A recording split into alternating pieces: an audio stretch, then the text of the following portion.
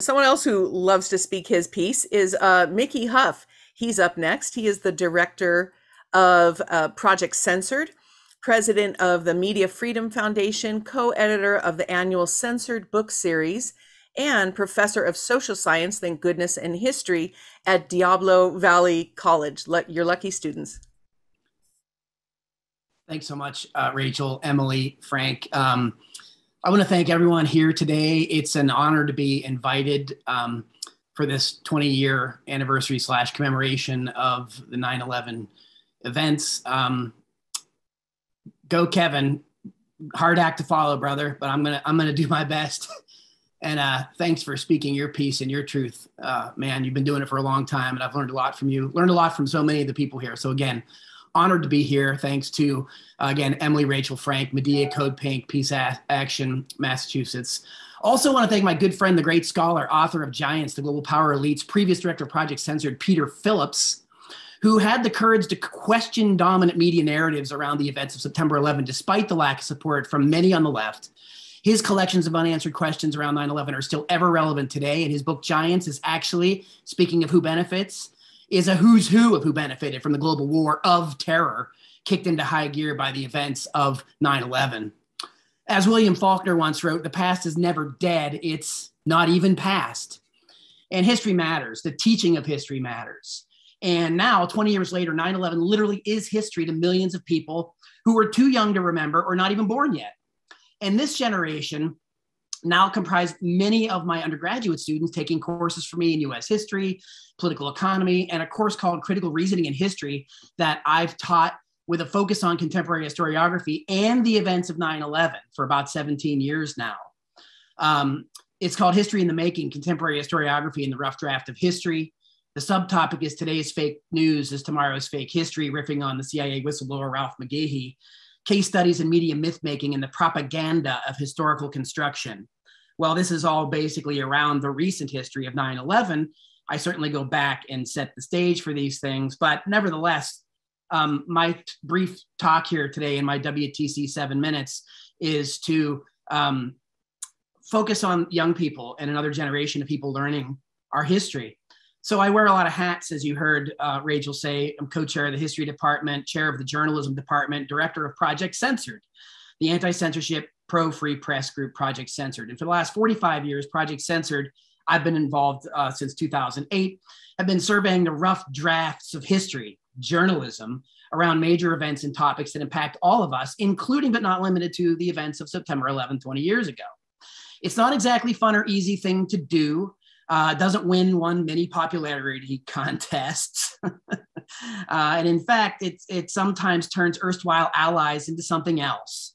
So challenging is the path that follows transparently sourced factual reporting that dare challenge the status quo and official historical narratives, right? I hereby would like to ask everybody here to please not participate in the circular firing squad so prevalent on the left, and remember who we are really fighting against and fighting for. 10 years ago this week, the Occupy movement was born and gave us the language of the 99% and the 1%. And you heard Rachel riffing on that just moments ago. Let's not lose sight of that cabal of billionaires, war profiteers, big pharma drug pushers, fossil fuel polluters, and purveyors of Big Brother Incorporated, the surveillance capitalists of our technocracy. This is where our ire must be directed. Right? This is where, not toward each other. We must look up, not at each other, to fight amongst ourselves. George W. Bush said, let's never accept outlandish conspiracy theories around the events of 9/11. Well, don't let that label shut down inquiry, as the biggest conspiracy theory around 9/11 has come from the US government and our corporate media. And of course, the conspiracy theory label was weaponized and used by the CIA in the 1960s to discourage people from challenging the Warren Commission and JFK, CIA Memo 1035-960. I urge you to look into it and read the great book by Lance DeHaven-Smith about this called Conspiracy Theory in America. Well, let's move in here back to the teaching of history. Gore Vidal once noted that we are the United States of amnesia, right? The great political scientist Michael Parenti cautioned us, those engaged in the manufacturing of history often introduce distortions at the point of origin well before the history is written or even played out. This initial process of control is not usually left to chance, but is regularly pursued by interested parties who are situated to manipulate the record. It is important to teach these unhistories, the untold history leading to 9/11 and thereafter in this past 20 years, with thanks to Oliver Stone, Peter Kuznick, and other historians. The media and the political classes weaponized 9/11 and cast a cloud of fear, not just across the United States, but the world. And when we look at this media, we see that elites do not want us to forget, right? They want us to remember to be fearful, to be distrustful of each other, to be racist and lust for violence against innocents around the world because we were lied to about 9/11 and that such people allegedly hate our freedoms. This is not true. What is hated is our ignorance, our apathy, our privilege, and our jingoistic behavior. What I hope we do not forget, however, is the road to 9/11. And from Remember the Maine, World War I's cry, fight them over there, so we don't have to fight them over here, which was echoed after 9/11, right? The day that will live in infamy, Pearl Harbor, right? The lies around the Gulf of Tonkin and the Vietnam War exposed by Daniel Ellsberg, depending on papers, including cover-ups at Kent State. The anti-war activists in Media, Pennsylvania, who uncovered the FBI's COINTEL program, still alive and well to this day, operating under other names, right? Given new life after the 9/11 attacks, COINTELPRO was. It seems that there is a very clear pattern of lies and deception around U.S. wars, followed by crackdowns on civil liberties at home. And that pattern continues with 9/11, the history of bin Laden, the CIA, Iraq, and WMDs. The list goes on and on. But looking at 9/11 in particular, quickly, the rise of the neoconservatives, the Project for the New American Century. Let's not forget them and who they are. The document Rebuilding America's Defenses, it calls for a new Pearl Harbor in order to unleash an American century, a new American century. Those wars were already planned well in advance of 9/11 in the Middle East. Once Bush, Cheney, Rice, and Rumsfeld were in place, they immediately looked to put into effect what the Project for the New American Century called that new American century, and dominated with U.S. hegemony. 9/11 was the event that gave them the opportunity. It was the catalyzing event, like the new Pearl Harbor, that gave them the, quote, opportunity to unleash U.S. empire across the world with impunity. So let's not forget the failures around 9/11 that are many, the FAA, NORAD failing to scramble planes, the stock market short sales just prior to the attacks. Let's not forget the dust and deceit of the environmental fallout and destruction of the Twin Towers in New York City when Chrissy Todd Whitman at the EPA lied about the safety of the air so Wall Street could open and thousands have fallen ill and even more have died. The government failed to do anything about these victims of 9/11 until they were shamed into action by a comedian on late night TV and Jon Stewart. Pathetic. Absolutely disgraceful. Let's not forget about the anthrax attacks, ultimately traced to U.S. military base and subsequently botched investigation by the FBI that fell into the vast memory hole, which turns out is quite a rabbit hole. Speaking of the FBI, let's not forget whistleblowers like Colleen Rowley about the many forewarnings that were all somehow missed by an unelected presidential administration. Let's not forget the CIA and counterterrorism czars that said attacks were coming the summer of 9/11 of 2001, and that, quote, the attacks would be spectacular. Let's not forget CNN and the BBC announcing in advance that WTC 7 tower fell 20 minutes before it did. That's some crackerjack reporting. Let's not forget the Afghans offered to assist our looking into bin Laden, asking only for evidence of his complicity. And the US said, we don't need any evidence, and likely didn't have any. Let's never forget we invaded two countries not technically involved in 9/11, killing over 1 million innocent people, displacing millions of people more based around the lies of 9/11. Let's not forget the media fear porn and propaganda that's still with us to this day. Let's not forget the endless invocations.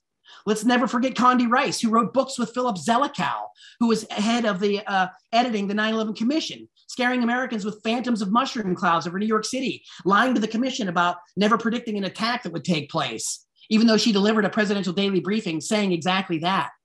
Let's not forget the normalization of total surveillance and torture, taking shoes off at airports, endless breaking news from terror suspect roundups and scary soundtracks, constantly waving flags, trying to cover the shame of killing innocent people, with thanks to Howard Zinn.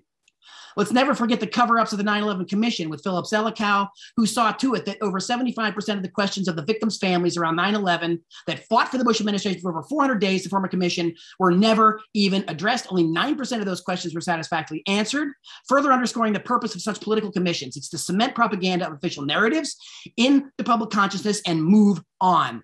The corporate media, not mainstream, corporate, dutifully helped in this process. And history demands that we do not simply move on. It demands we continue to ask questions to not accept contradictions and lies from above. I could go on about 9/11 historiography, and I do a whole course on it in a semester, and I can never address it all. And I know my time here is coming to an end, which I'm grateful to have this opportunity to talk to everybody and be here today. To all the young people here, please never stop asking questions. Never stop striving for the truth, no matter how hard or unpopular. Stand up for social, political, and economic justice for your generation and those that even will come after you. What we do today shapes the kind of world you inherit. And while it's hard to imagine as a young person, one day you too will be older and another youth will ask what you did with your time here. Emma Goldman said the most unpardonable sin in society is independence of thought. I encourage more sinners and more truth seekers about our past, about the events of 9/11, in hopes we become a more accurately informed, more empathetically driven, and truly more just and equitable society. In order to never forget, we need to pursue those infamous unknown unknowns Rumsfeld mused about. We must strive to teach the truth about our history, triumphs and tragedies, and learn from our calamitous mistakes so that they won't be repeated by yet another generation forging its own future in hopes of eventually being on the right side of history. Please feel free to follow more of our work at projectcensored.org. This past couple of weeks, we're featuring specials on 9/11, and you can contact me through projectcensored.org, Mickey at projectcensored.org.